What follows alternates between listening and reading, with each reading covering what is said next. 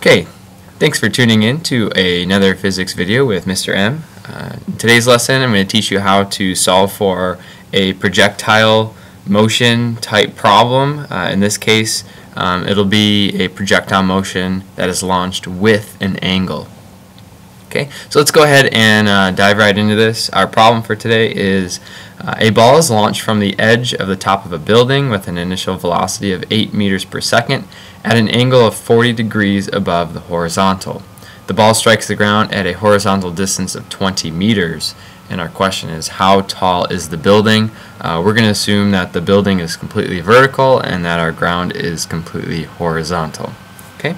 One of the first things that I always do when I solve for these types of problems is I go ahead and draw a picture for myself. I think it's just a good way to visualize what's going on. And so here's our building. We have a ball. It's launched from the edge of our building. It's traveling at 8 meters per second. And it has a 40-degree angle. Okay. That ball ends up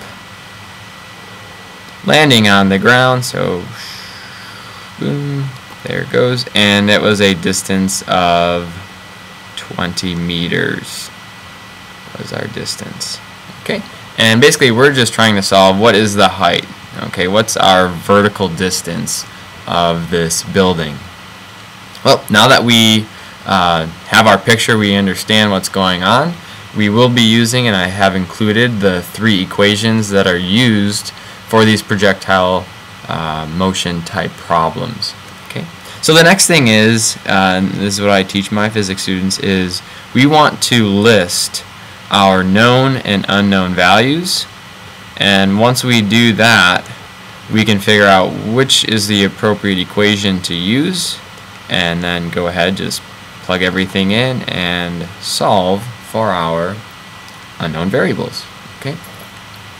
Now, the one thing with these projectile motions that have an angle is that what we need to do is we need to resolve this vector. So if we just isolate this vector at this moment right here, we have a vector that is, and what we have to do, because in our equations we have our initial horizontal velocity in our horizontal equation. We also have our initial vertical velocity in our vertical equation. The way that we're going to get these values is by resolving this vector. Okay, and so to do that, we just need to use what we know about our trig functions. So when we resolve for our x component, what we're really going to do is we're solving for that vxi. And then when we go ahead and solve for our y component of this vector, really what we're solving for is our vyi. Okay? And we know that this is a 40-degree angle here. Okay? So using some trig in our trig functions, if we want to solve for vxi, we're going to end up using cosine. Okay? And so we're just going to do the cosine of 40 degrees times our magnitude 8. That's going to give us our vxi, which is 6.1. So that would be 6.1 meters per second.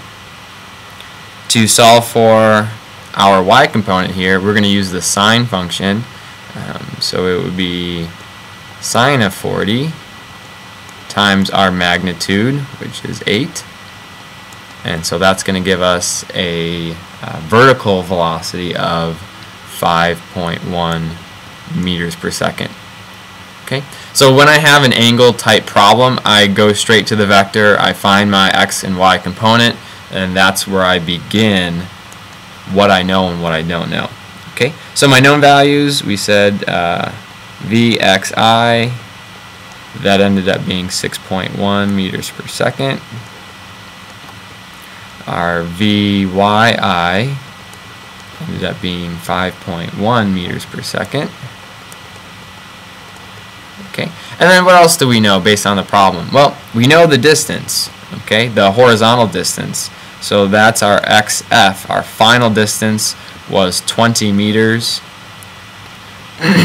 Usually when I know my distances, whether vertical or horizontal, if I know my final, I can probably think of what my initial was, and usually our initial position ends up being 0 meters.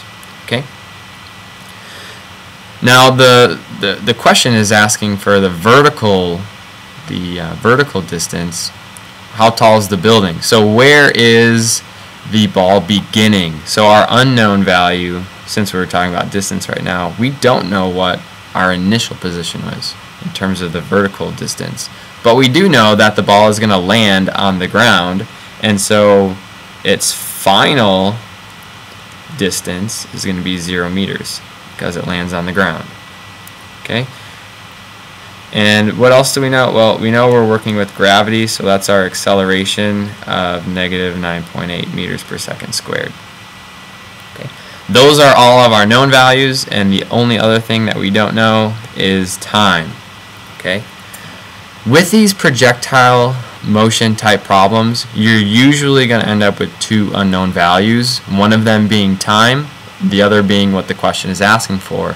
And the idea is, because in all three of these equations time is the same, if we can solve for time in one of these equations, we can then use that time in any of the other equations to solve for our other unknown value.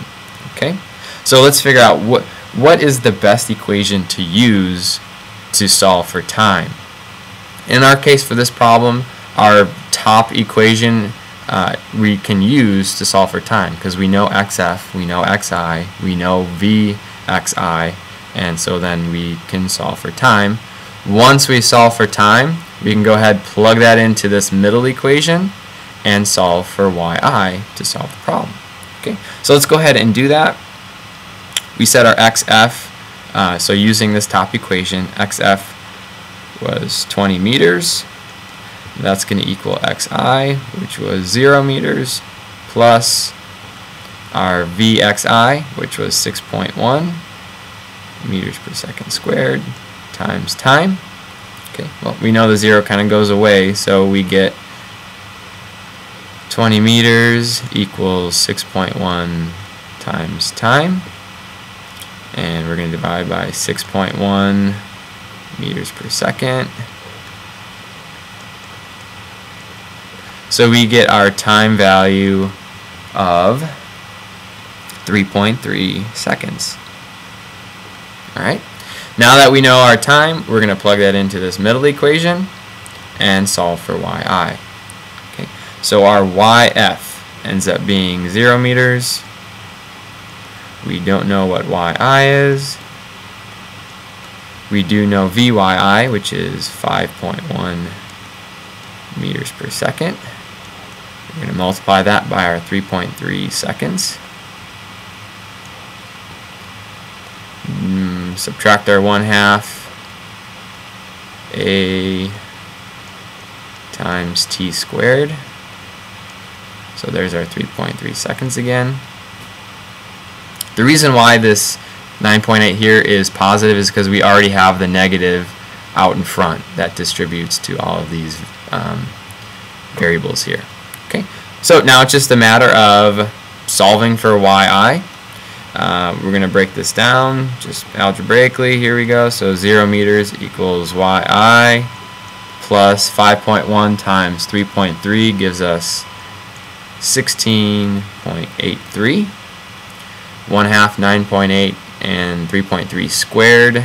Multiply all those, we end up with a negative 53.36. Forgive me for not using units here. Okay, so let's combine our terms.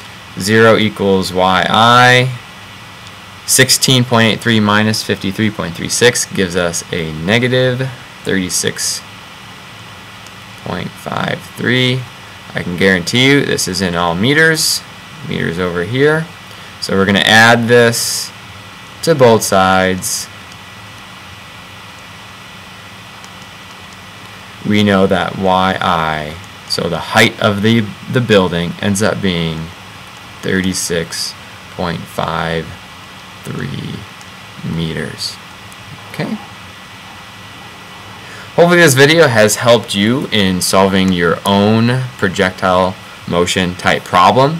The advice that I have for you is, if you have an angled problem, you have to resolve your vector first so that you know what your Vxi and your Vyi values are. Think critically to solve for the rest of your known values. Go ahead and use your equations appropriately to solve for the problem. Thanks for tuning in, and we'll see you guys later.